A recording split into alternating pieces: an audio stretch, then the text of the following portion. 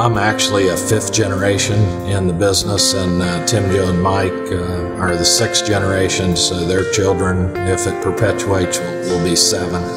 It's pretty unprecedented that you find a continuously owned and operated business that's lasted this long. For 6 generations, Glockner has been a familiar and well-respected family name in southern Ohio and northern Kentucky. That's because for more than 160 colorful years, the Glockner family has operated, among other ventures, a successful hardware store, bicycle shop, and horse-drawn buggy dealership before entering the automotive business, all while being a strong community supporter. It's said and thought that Glockner Chevrolet is the oldest continuously run and operated and owned Chevrolet store in the country. It all began in 1847 when my great-great-grandfather Bernard immigrated from Bingen, Baden, Germany. He immediately went to work for a hardware store. Somewhere in the late 1890s, early 1900s, a gentleman by the name of W.C. Bill Durant stopped in, and he represented a line of horse-drawn buggies. My great-grandfather Alex and his brothers decided, they would take this line of horse-drawn buggies on. In 1912, that same man, now the founder and CEO of the new General Motors Corporation, returned to ask if they wanted to sell and distribute the new Chevrolet product. Alex Glockner agreed and signed one of the first Chevy franchise agreements. My father's name was Ebby. That's a nickname that was given to him. His name's actually Edward Leo, and he was just a dynamic person. He had a huge influence on me, and my 3 boys were fortunate enough that they got to know him.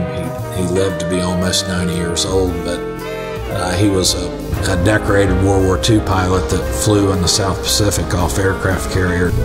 He really believed in the golden rule. I mean, treat others how you'd expect to be treated. Even when Papa was in his later years, he would walk through the shops and people would just light up. In 1959, Ebby Glockner started Quality Car and Truck Leasing, a commercial finance company. Since then, Glockner Finance has financed logging equipment, bulldozers, computers, doctors and office equipment, and more. In 1968, Glockner became a Quaker State oil franchise. It grew so quickly, it was moved to a building in Pike County and named the Glockner Oil Company. Today, it's expanded to warehouses in Columbus and Cincinnati.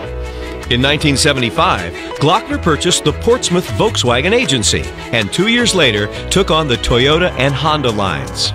In 1982, Ebby retired, and Andy became general manager of the GM store, also overseeing the finance company and the oil business. Started out actually 45 or 46 years ago as a teenager washing cars, and sold cars, went to college, came back, went to work for the dealerships, and basically held every position there is. In 1989, Glockner Auto Credit was established. Today, there are 7 auto credit locations. In 2013, South Point Ford was purchased, and that's been our newest addition to the company businesses.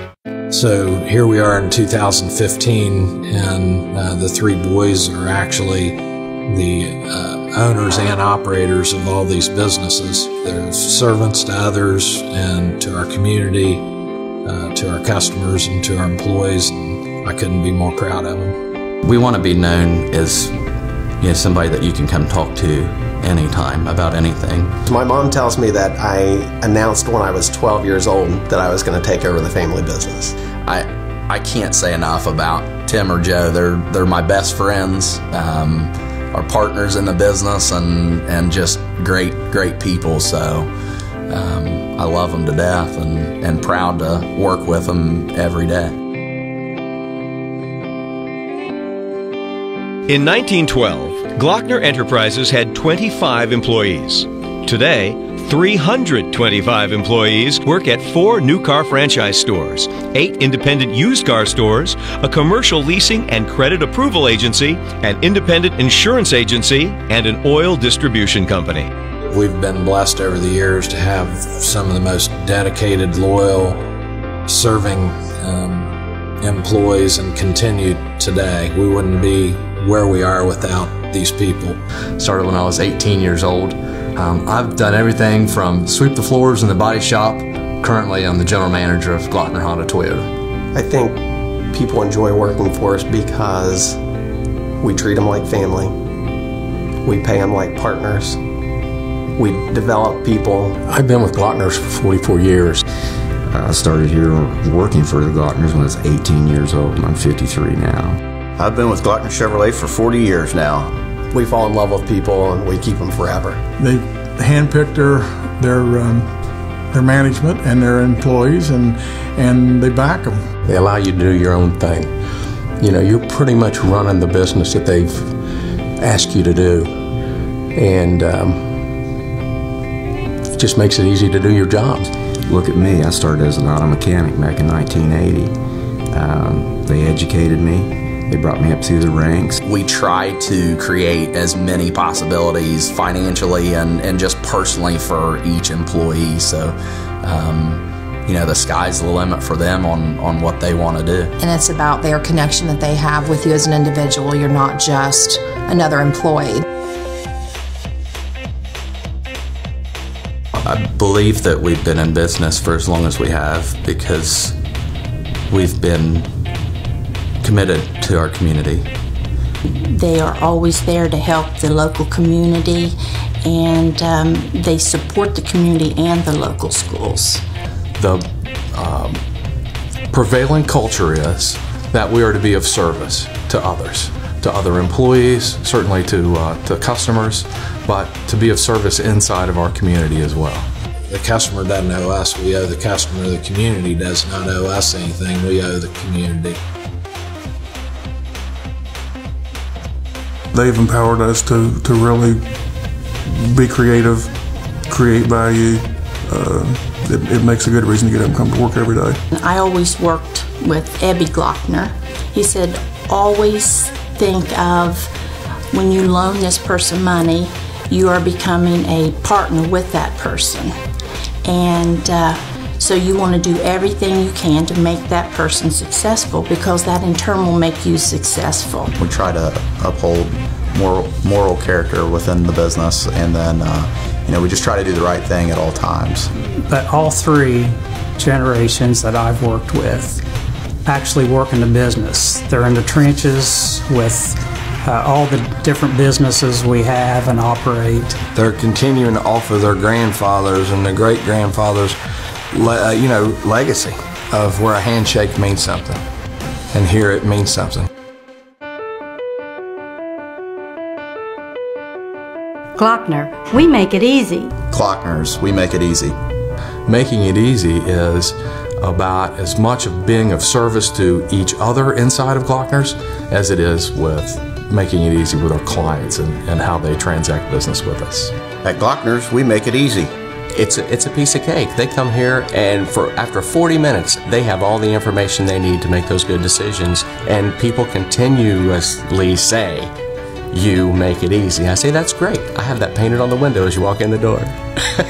Working with Tim, Joe, and Mike, you know, three totally different personalities.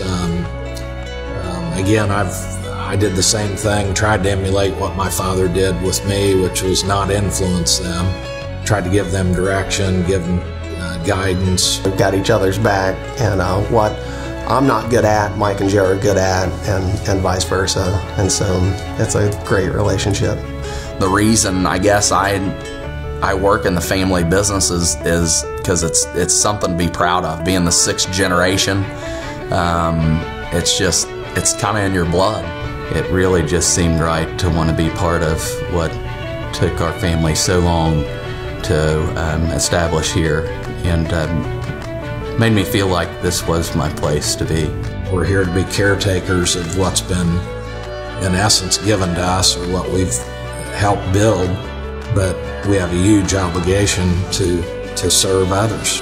Today, the Glockner family of dealerships is still driven by Alexander Glockner's philosophy.